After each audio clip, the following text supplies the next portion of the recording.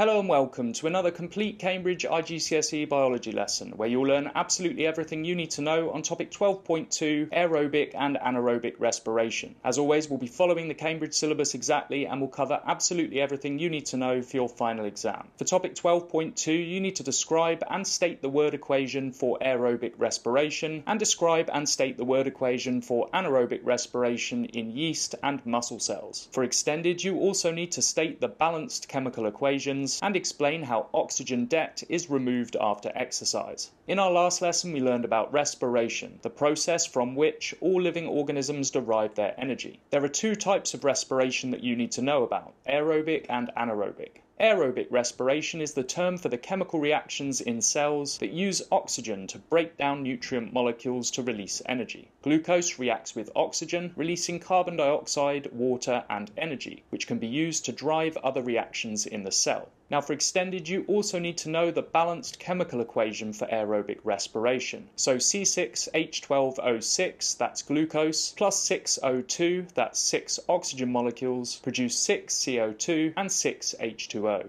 This equation is balanced as the same elements, carbon, hydrogen, and oxygen, are present on both sides and in the same quantities. Anaerobic respiration is the term for the chemical reactions in cells that break down nutrient molecules to release energy without using oxygen. It's a less efficient process than aerobic respiration because it releases much less energy per molecule of glucose, over 20 times less in fact. Anaerobic respiration occurs in yeast cells and muscle cells during vigorous exercise. In yeast, glucose is converted to carbon dioxide, alcohol, and of course energy. In the production of beer and other alcoholic drinks, yeast is added to a sugary solution made from hops and grains. It converts some of the sugars to alcohol and also releases carbon dioxide, which is what makes the drinks fizzy. The balanced chemical equation for anaerobic respiration in yeast, which you only need to know for extended, is C6H12O6 produces 2 C2H5OH, that's 2 alcohol molecules, and 2 CO2.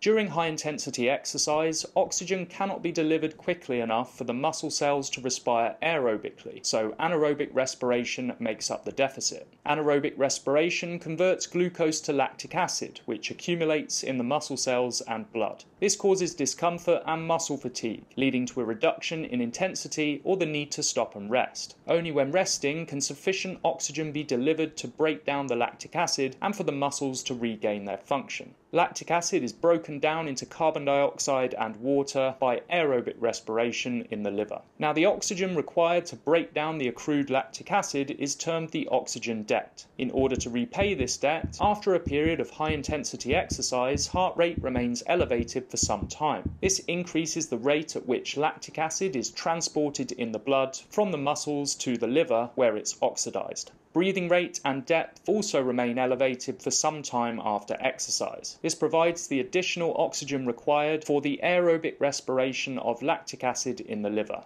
Well done, you've just covered absolutely everything you need to know on topic 12.2 aerobic and anaerobic respiration. If you enjoyed this video, I'd really appreciate your subscription, and I'll see you next time for topic 13.1 excretion in humans.